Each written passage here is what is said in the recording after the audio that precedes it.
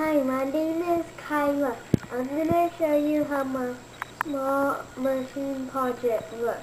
The goal is to pop a balloon. The first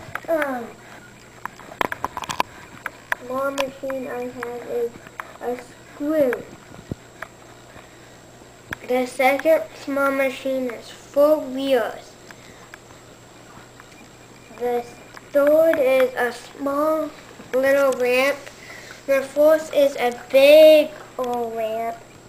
And the fifth one is the lever. And the sixth one is the, I have 3 wedges.